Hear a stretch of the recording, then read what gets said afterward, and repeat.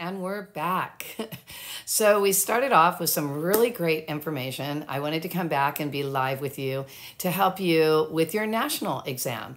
We did really well with California. We're still continuing to do California. So far, all the people that we've helped pass the state exam have passed the California state exam. Now, the other thing that I want to mention, not just the fact that we're doing national, but I'm totally ready to do national because I have the book on all the information you need to pass the exam. I also have it all, like I showed in the previous video, I have it all marked up and ready to go so I can explain everything to you. I'm going to be doing it Monday, Wednesday, and Friday as much as I possibly can.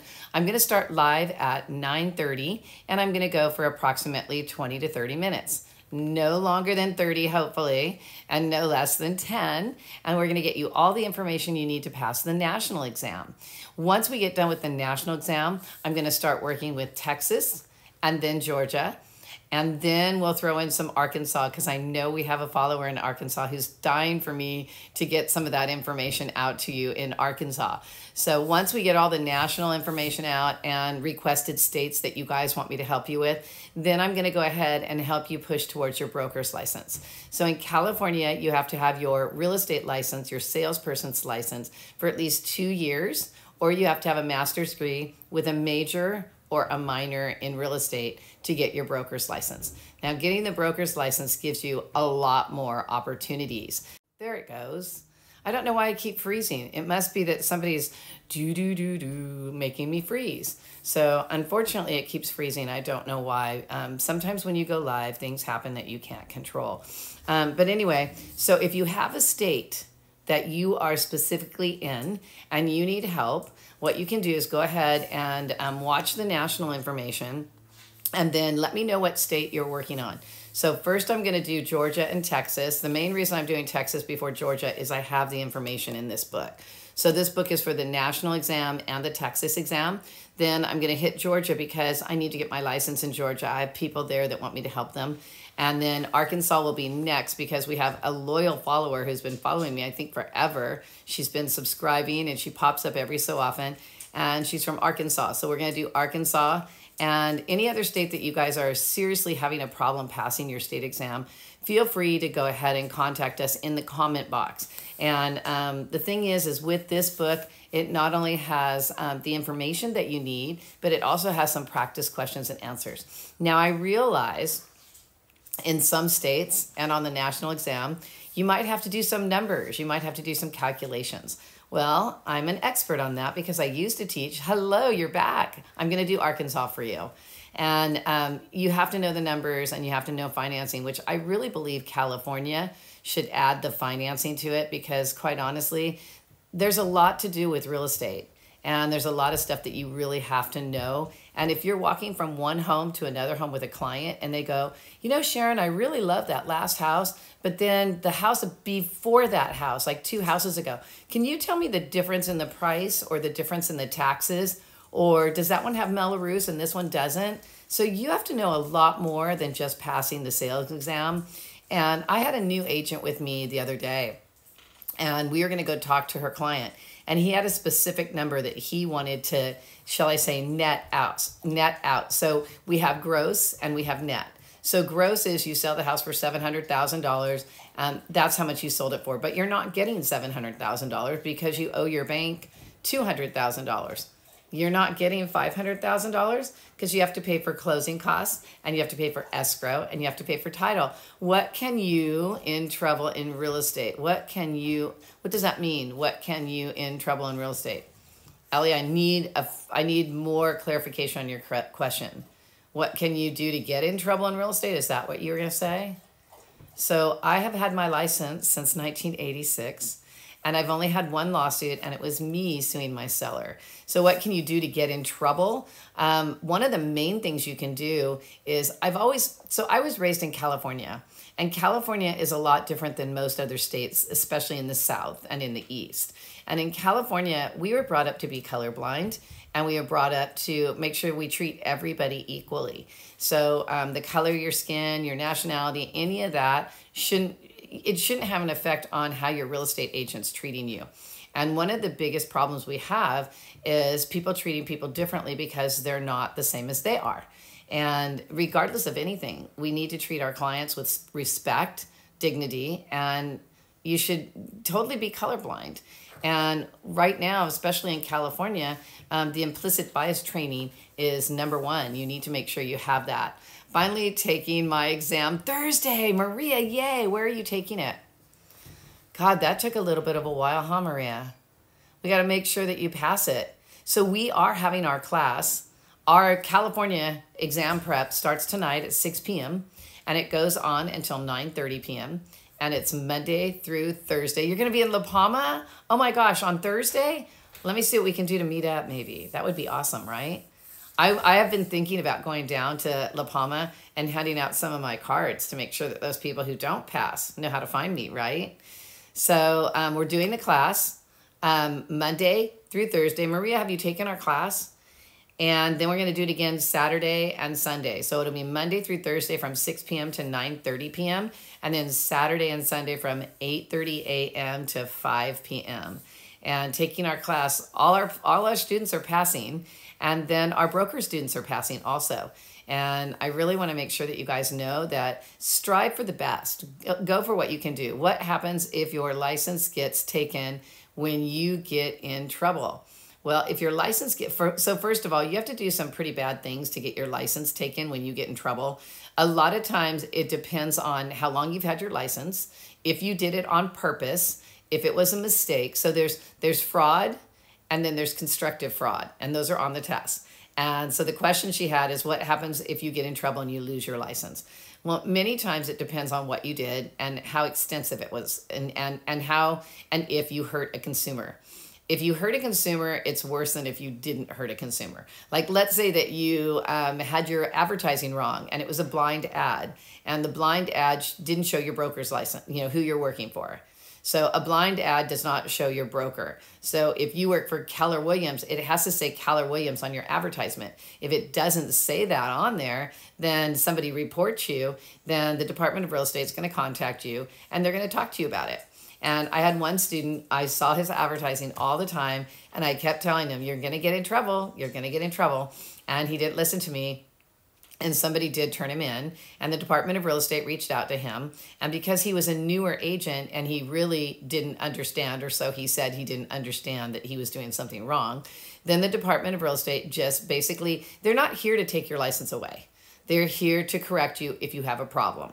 Now, if you did something okay, so advertising incorrectly would not have hurt the consumer, okay, in a way. It wouldn't have made them financially lose any money. But if you hurt a consumer and they financially lose money, then not only will the Department of Real Estate come after you and have a nice talk with you, you'll probably have a hearing. And so will your broker. So if you do something wrong, your broker did something wrong too, because you're basically one in the same. And so your broker should be guiding you so that you don't get in trouble. The only time you're going to get sued financially and you could lose part of anything that you have, your assets, is if you hurt a client to a point where they've lost money and then they sue you civilly. And if they sue you in civil court, then if you lose, you're going to have to pay it back. What if you don't have enough money to pay them back? Well, the Department of Real Estate in California, now I know you're in Arkansas, but in California, we have a recovery account. Gosh, oh my gosh, on this video right here, I have given you so much information that's even on the California state exam. The recovery account, the blind ad, fraud, actual fraud versus constructive fraud. So let me answer all those really quick because I didn't mention what they are. So constructive fraud is negligence. You didn't know that you did something wrong. Now, if you feel that you don't know something before you do something wrong, talk to your broker. Your broker is supposed to be there for you, okay? So that's constructive fraud, negligence, and you didn't get help from your broker. So he should be held responsible, and he will go to the trial with you to the DRE, depending on what state you're in and how they handle it, okay? Fraud, actual fraud. If you do actual fraud, so the difference between constructive fraud and actual fraud is constructive fraud, you didn't know what you didn't know, so it was negligence. Actual fraud is you intended to deceive a person. Now, if you intended to deceive a person on purpose and they lost money, then that's where civil court comes to, where they're going to sue you in civil court. Now, let's say that they sue you and you don't have the money to pay them. In California, we have the recovery account. So I've hit on constructive fraud, actual fraud, the recovery account, and what else did I hit on? I hit on something else. So all this information, every time I talk, what Arlene says I do is I drop gold nuggets. And those gold nuggets will be on your state exam. So what I'm telling you guys is I'm going to help you whether you're in California or not. So over there in Arkansas, we're going to help you out. So the book I'm going to be using is from Champion School of Real Estate. Now they're probably, hopefully I can get a hold of them and let them know I'm going to be using their book. What are the fun event that real estate agents can go to attend? I'll get to that in a second. So this is the book I'm going to be using. I'm going to contact them, make sure it's okay with them. And if it's not, we'll find another national exam book. But I'm going to start with this one. I don't see why they'd be upset that I'm sharing their book. The last people that I used their book, which was Walt Hubbard, I believe. His book went from $18 a book to $85 a book because on Amazon, they sold like over 300 of them because I was using their book. So I'm going to talk to these people as soon as I can, make sure they know I'm using their book. The fun things that we can go to as a real estate agent. Well, it depends on what kind of fun things you're talking about. So if you get involved in real estate and you get involved in your association, once you've been involved with them for like 2 years, every association has a different time frame.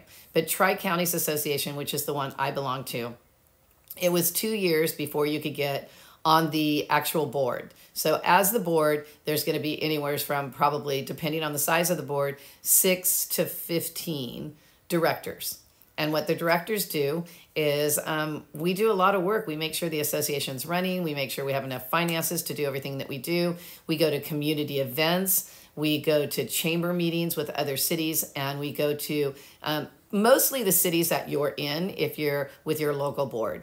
Once you step out and you go to your state board, like in California, we have Legislation Day in Sacramento.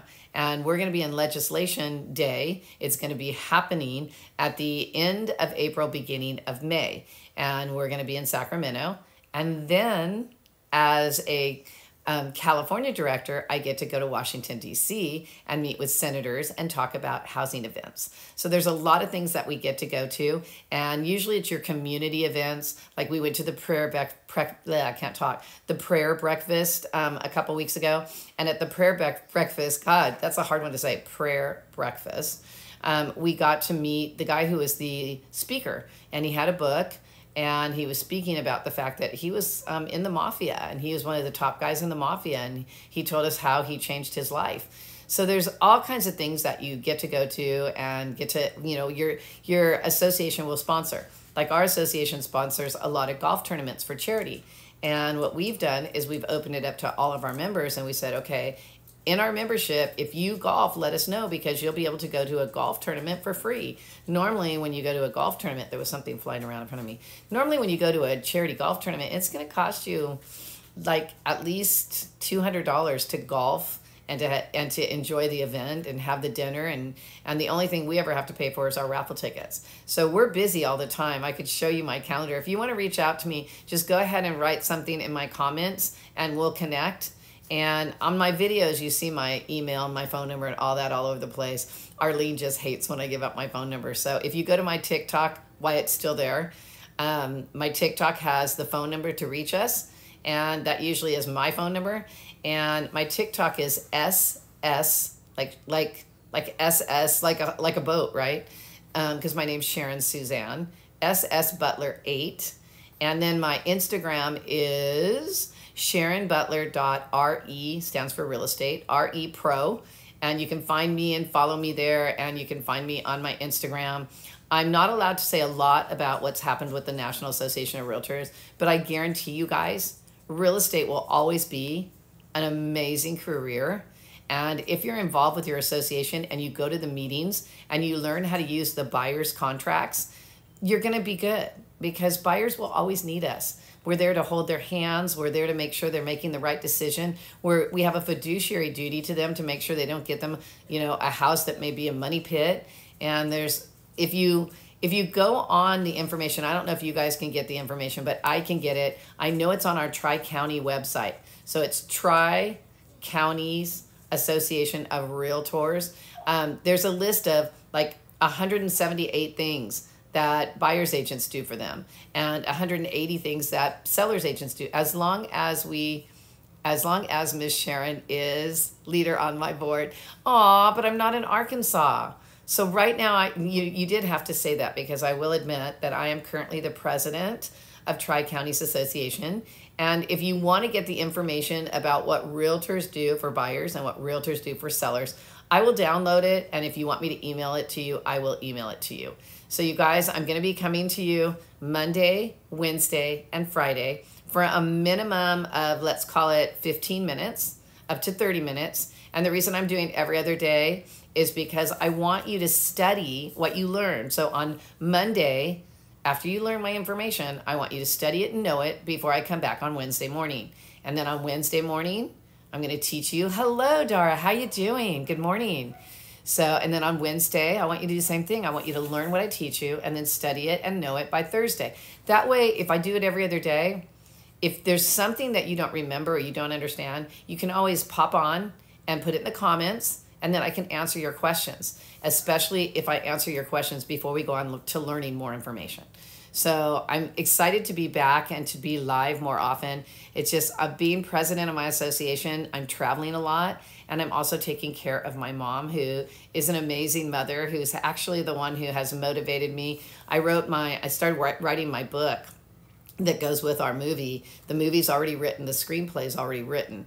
Well, still, my leader, I'm gonna be helping you all the way. I also, we do coaching and help you guys learn about how you need to present yourself. If you notice, I'm centered in my camera, and you know, nothing bothers me more than anything is when somebody gets on and they look like they just woke up and their camera is up under their chin. I mean, you guys, we're professionals. We have to be professional. So we do have where you could call and make an appointment to have us mentor you for a half hour at a time. So you guys, I'll see you. Today is Monday. I'll see you on Wednesday. Make sure that you're ready to learn. Now, the book I'm going to be using, but before you buy this book or go anywhere to buy it, let me contact them and see if there's a way that you guys can buy it at a decent cost. And if you don't have it, remember, I'm going to be going slow through the information. And when you're watching it on YouTube, you can rewind it and listen to it slower. So I'll make sure I go slow enough so you can catch all the information. Awesome. All right, you guys, see you later. See you Wednesday morning at 9:30, all right? Bye. If I can shut it off.